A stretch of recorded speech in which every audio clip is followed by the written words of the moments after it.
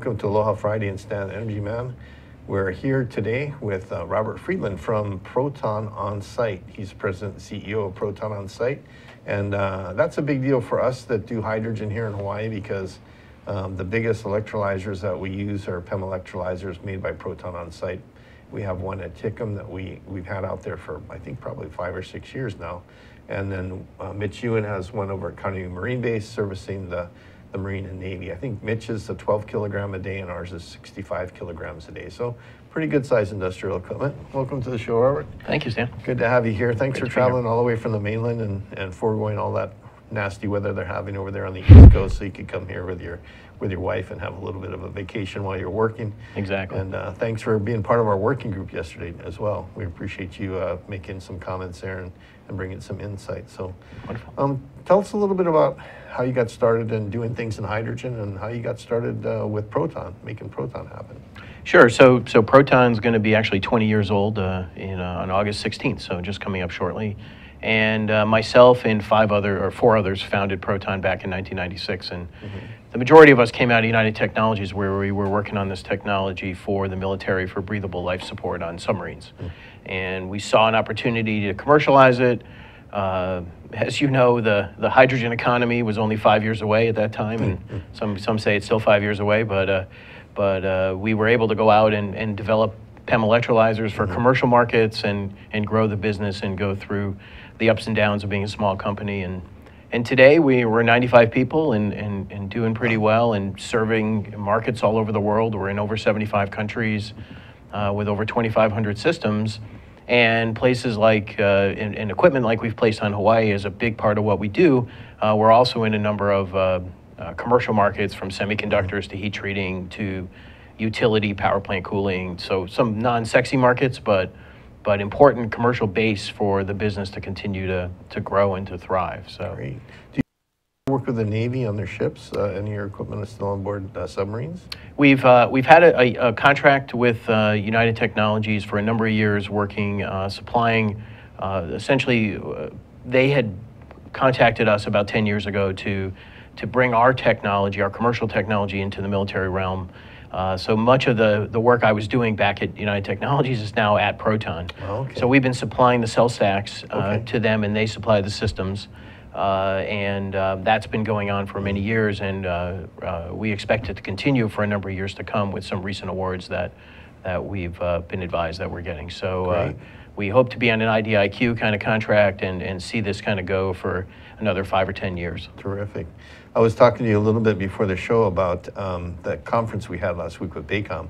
And during the beginning of the conference, they had some of the science and technology advisors talking about new technology and challenges that they have with them. And one of them was a special ops guy, and he was a Navy SEAL.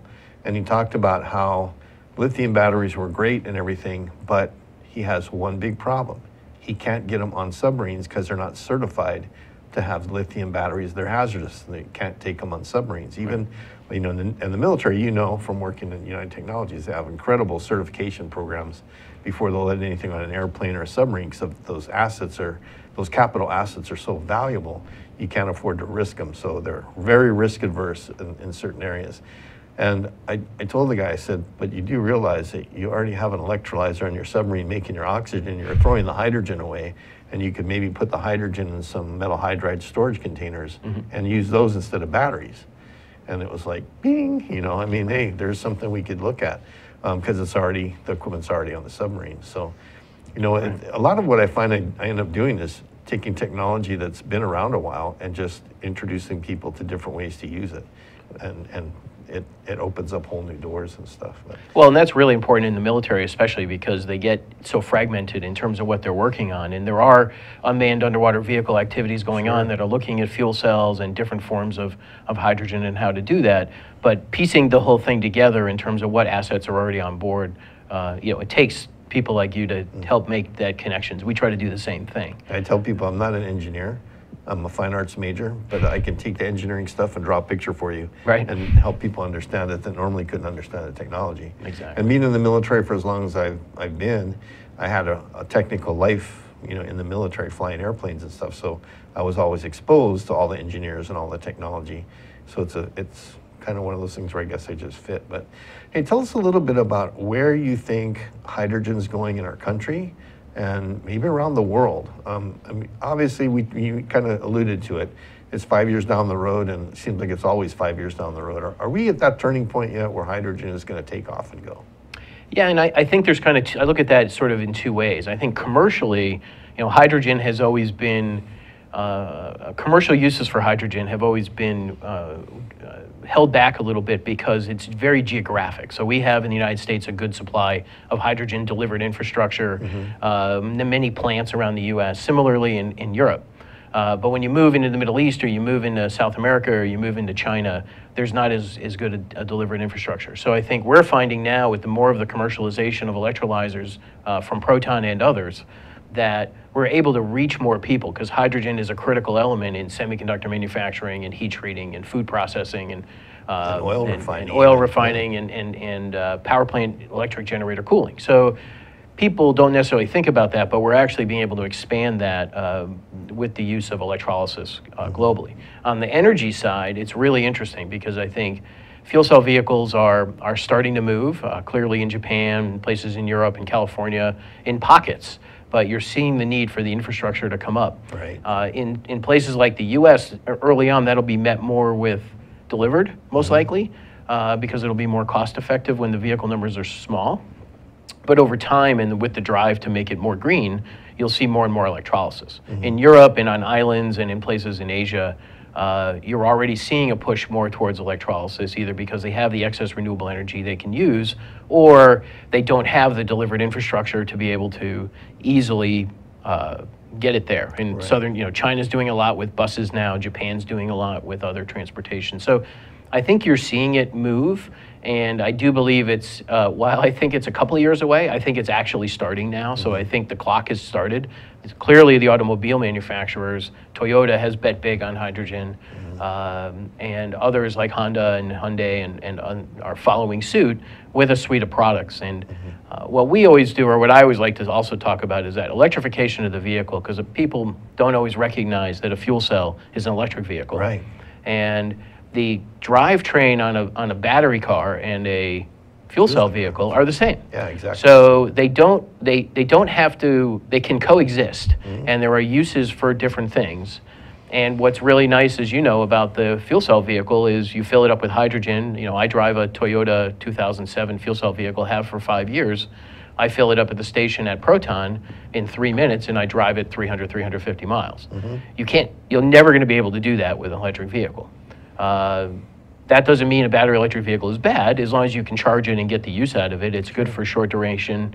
But the electrification platform is opened up greatly when you bring fuel cells into the picture. And I think that's what makes it exciting. I get into a lot of discussions, especially with battery people, because a friend of mine noticed last month that it seems like hydrogen people like batteries, but a lot of battery people don't like hydrogen. For some reason, it's really weird, but we understand that batteries are an important part of the hydrogen fuel cell electric vehicle. Correct. But it seems like the battery people feel threatened by hydrogen as some threatening technology, when actually it's just kind of a range extender. It gives you a way to put more range on a vehicle that's an electric vehicle. And so I always end up getting in these, not arguments, but sometimes really terse discussions about efficiency. Right. And everybody always points back to, well, especially if you're doing electrolysis, it's not as efficient as steam reforming, and it costs too much, and hydrogen's not going to pencil out. And, I have a hard time fighting with that argument, but I say, well, there's other factors. Batteries aren't as transportable. You start putting 300 miles worth of range in a vehicle with batteries, you're lugging around batteries. That's all you're really doing, is you have nowhere room in your car to sit. You got 2 people and batteries. So there's trade-offs, and some of it's transportability, some of it's hazardous material, some of it's safety. So how do you enter the argument with these folks? I know you must get into the same ones. How do you talk about hydrogen as a clean technology using electrolysis for deriving your hydrogen? How do you face those people and talk to them and try and talk sense to them? So first thing is, I always talk about it. I never talk about it as the answer. I think, and too many people talk about the silver bullet that solves all the problems. Hydrogen is part of a continuum that fits on a range extender, a small SUV, some of the things you talked about, where if you're going to get to a bigger vehicle, you're going to be lugging around more batteries, and you just have a power to weight ratio that doesn't make sense. Yeah. And then when the efficiency argument comes up, I remind people that today you drive an internal combustion engine that's 28% efficient, and we've in many cases, dug the oil that's running the engine out of the ground in Saudi Arabia and driven it by boat all the way here to the United States. So when you think about that, that doesn't make a lot of sense. Right. And I think it's really about, in a lot of cases, it comes down to cost and practicality. I think at the end of the day, if you build a product that people can, if the general public can go and fill up a vehicle comfortably at a fueling station where they normally would buy gasoline in an experience that they typically would get from gas, then, and it serves their utility, 350 mile range, and then I think they'll buy it. And I think it's the kind of thing you have to put a product out there that people are going to buy. And I think the efficiency thing, people will say there's coming, well, people will often say to me, well, batteries are coming that are going to get 200 miles, 250 miles on a charge. And I said, well, great, because the efficiency of fuel cells will improve and the fuel cell vehicles will get 400, 450 miles. So all you're going to do is continue to expand the range. And then you look at transit buses and you look at other areas where you can begin to go, again, with the power to weight ratio, you allow for full electrification of the fleet, which is going to have a significant amount of batteries, but also open up opportunities for fuel cells. Great. Yeah, I do end up in those discussions with, especially with people who are really sold on lithium batteries, and I say, okay, why don't you go on the internet and find out where all the lithium is in the world, who mines it, where it is, because if it only comes from a couple places, we're back in the same boat. We're going to the Middle East or North Slope of Alaska for oil, or we're fracking, or we're doing something for that energy that, by the way, we didn't make, we're just harvesting out of the ground. And you're right, the whole hydrogen electrolyzer piece, when I take people to see your equipment at Hickam, I say, okay, we're looking at a footprint of a regular gas station. Right. It's about the same size as a regular gas station, except in this footprint, we have the oil field, the pipeline, the tanker ship, the refinery, and the truck that delivered it to the gas station, all in one place.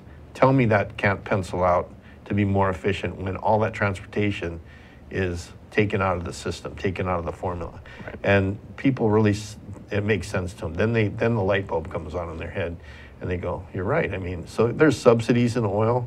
There's a lot that's put into oil right now that makes it as cheap as it is, but you want to get clean, start looking at electrolysis. So that's really our push here. I work for a state agency that's promoting alternative fuel transportation. And so when I work with the state, I'm looking for electrolysis and usually curtailed power, because I'm trying to find inexpensive electricity to run my electrolyzer. And as Hawaii tries to get to 100% renewables on the grid by 2045, that means the more intermittent renewals we get, we're going to have to do something to store that energy. And there's batteries and there's hydrogen. And there's been a couple of national lab studies that say, when you get to a certain scale, batteries aren't the answer. You've got to have a mix of some other kind of energy storage besides batteries, because batteries are too expensive, especially life cycle. They're too expensive.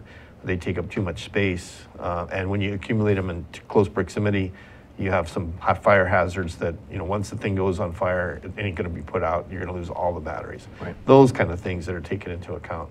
And electrolysis is one of the ways. How are some of are you seeing this around the world in Europe and things where they're actually looking at hydrogen as an energy storage, a serious energy storage, to solve intermittent renewables on the grid? Yeah, and I think, again, it's one of those kinds of things where what we try to do at Proton is position the technology in the areas where it has the best fit. Again, it doesn't fit everywhere. There are plenty of times where people will come to me with an opportunity to do something really, really small. And the answer is, look, if you're really wealthy and you want to create a project, we can do it. But if you're trying to put a system out there that's economical, use a battery, because it's a much better play. But where you have a lot of power you want to store for a long duration, and you have, especially if you have the ability to store it either in a salt cavern or you have tanks or some other way that you can store it, then it really becomes cost effective. I look at it sort of in energy storage. There's compressed air energy storage and pumped hydro. Those are two large scale energy storage technologies that have been around for a long time. But you can only do those, you can only use pumped hydro if you have the geographical assets to use pumped hydro. Right. Same thing with compressed air energy storage. So we're seeing a lot of modalities come into play with the energy storage with electrolysis in geographies that are islanded, like Hawaii, but also in Southeast Asia and other places where it can really be beneficial to do things. Power costs are very high. And then the other places are where there's been significant penetration in renewables, causing excess renewable energy and a lot of stranded assets, like in Germany and in other parts of Europe, and in China, where they've built, those are the two biggest places. China's got the most renewables in the world. So there's a lot of energy that you can grab there inexpensively, create it to create hydrogen, and then use that hydrogen either to make power again when the renewable asset is not, when the wind's not blowing or the sun's not shining, or create an arbitrage where you take that to fuel and have a separate revenue stream.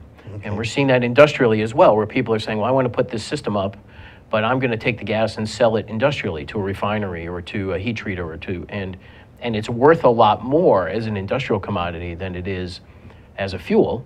But it's part of this entire scheme where you have different vectors that you can use to sell that hydrogen and make a return for the project manager, for the project that it's created. Great. Robert, we're going to take a quick break here, and we'll be back to talk to Robert from Proton OnSite and talk more about electrolysis and making hydrogen the right way. Hi, I'm Ethan Allen, host of Likeable Science here on ThinkTechHawaii.com. I hope you'll join me every Friday at 2 p.m. to discover what's likable about science. Hi, my name is Kim Lau, and I'm the host of Hawaii Rising. You can watch me live every other Monday at 4 p.m. Aloha! Aloha, everybody. My name is Mark Shklov. I'd like you to join me for my program, Law Across the Sea, on ThinkTechHawaii.com. Aloha. Aloha, I'm Kirsten Baumgart-Turner, host of Sustainable Hawaii. Thanks for watching ThinkTech this summer. We have a lot of terrific shows of great importance, and I hope you'll watch my show too every Tuesday at noon as we address sustainability issues for Hawaii. They're really pertinent as the World Conservation Congress approaches in September and the World Youth Congress that's focusing on sustainability next year as well. Have a great summer and tune in at noon every Tuesday. Hey, welcome back to my lunch hour. Stan, the Energy Man here, and we're talking electrolysis. If you don't know what that is, look it up. Actually, it's splitting water into hydrogen and oxygen. We use the oxygen for the medical folks or the welders, and we can also use the hydrogen for transportation or helping stabilize the grid. And we have a professional here from the mainland, Robert Friedland from Proton OnSite, who makes electrolyzers and been doing it for 20 or so years. Got a lot of experience in it. We use his equipment out here in Hawaii. And what's the future look like here in Hawaii for your kind of business, the equipment that you produce? Yeah, so we're very excited about things here in Hawaii. We've done quite a bit in fueling and expanding now to the Big Island with some of that. But we've also recently been working with Lamplighter Energy on several different projects that are going in for renewable energy storage on a fairly large scale, which will take advantage and use of our newest electrolyzer, which is a megawatt scale electrolyzer, which will be the biggest unit on Hawaii from an electrolysis perspective.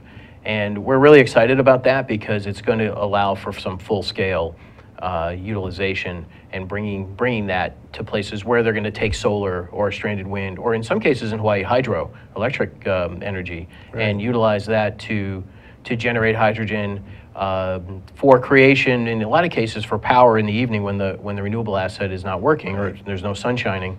And there are developers out there like Lamplighter that are very forward-looking, that are writing power purchase agreements with clients and able to do the project with renewables and hydrogen and fuel cells. And in many cases, in their case, they're using wastewater cleanup as well. So they're adding in purification of the water, which will feed the electrolysis. So really looking at utilizing the assets within Hawaii to create these systems.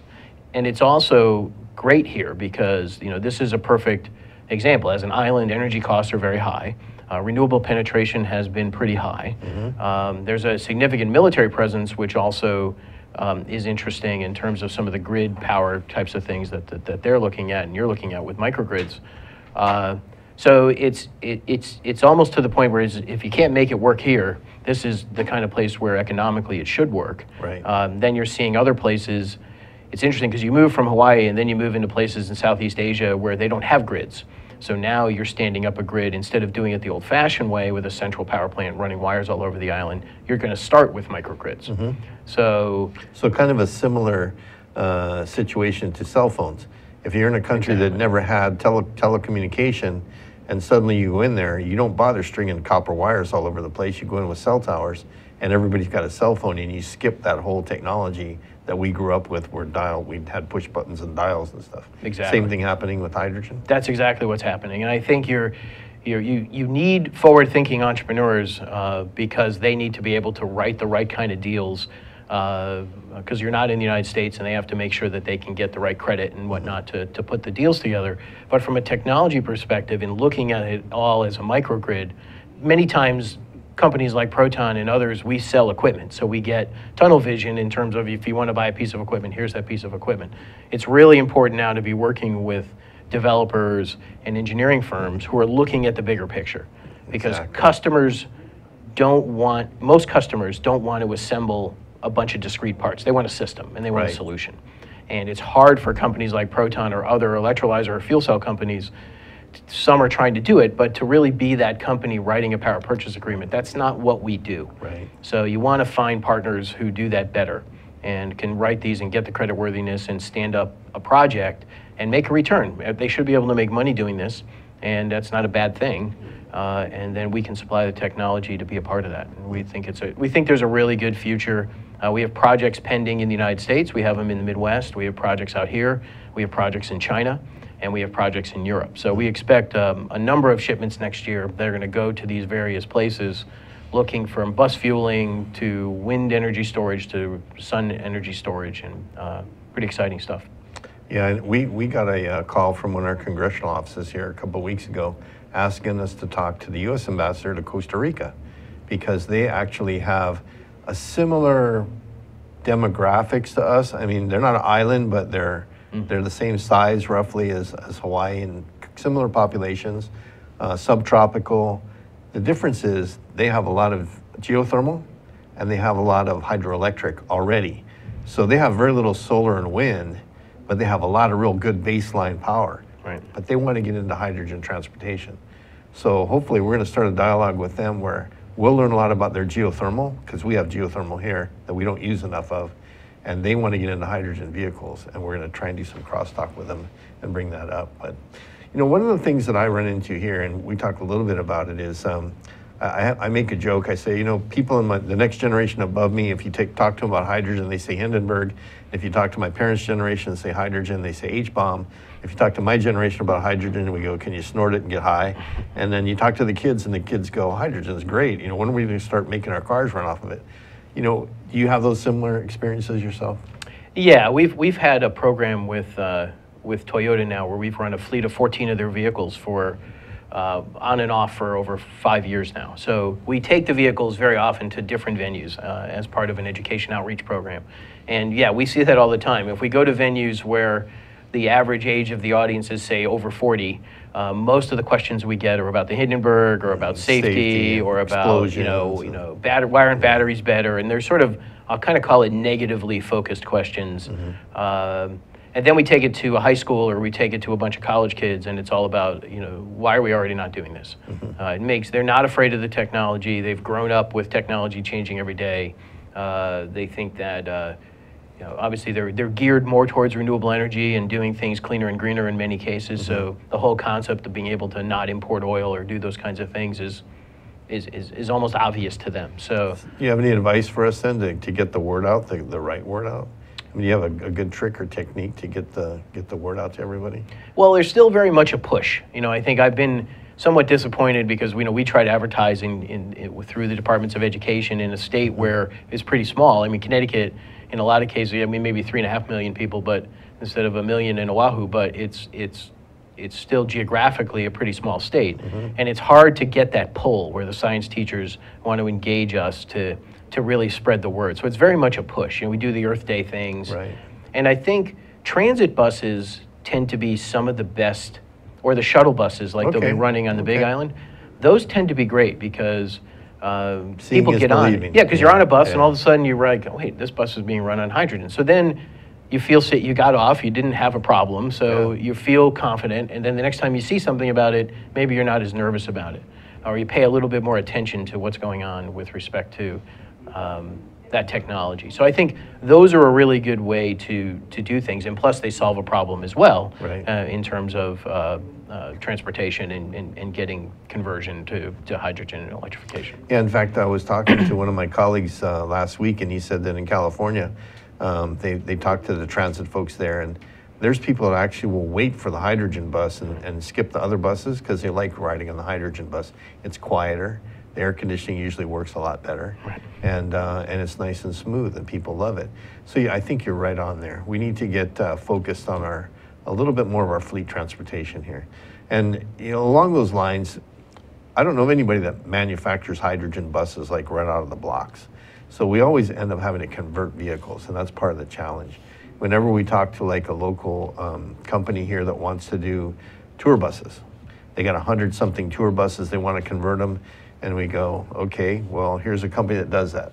And it's like, okay, we can do 3 buses a year and you'll have your fleet converted by the next millennium or something. I mean, do you think we're gonna get past that? Do you think Ford or one of those bigger companies is gonna, or Gillig or somebody, one of the bus companies is just gonna finally break the code and say, dang it, we have to just start making hydrogen buses from scratch? Because then they'll probably be affordable. But when you gotta tear the drivetrain out of a diesel bus and put in a hydrogen fuel cell system, that's a big challenge. Yeah, I'd say fortunately or unfortunately, depending on how you kind of look at the balance of trade issue associated with it, China is the one who's really stepping up. I mean, Okay. you're really seeing China has done deals with Ballard on fuel cells, done deals with Hydrogenics, and on the fuel cells, and are looking to put them into various sized 40-foot or 20-foot kinds of buses, mostly for deployment in China.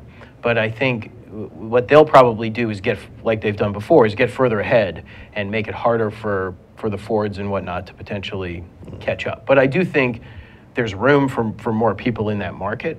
And I think at the end of the day, if we can get them priced at the right level and they work, so be it. I think so you are seeing a little bit of that drive on reducing the cost. And I know the buses, which used to be $2 million a piece, are now under $1 million. So you know, you're closing the gap on a $500,000 or $600,000 diesel bus, but it's not quite there yet. So they do need to do that, and hopefully more fuel cell manufacturers will stand up and do things like US Hybrid and some others that have the technology to be able to do it.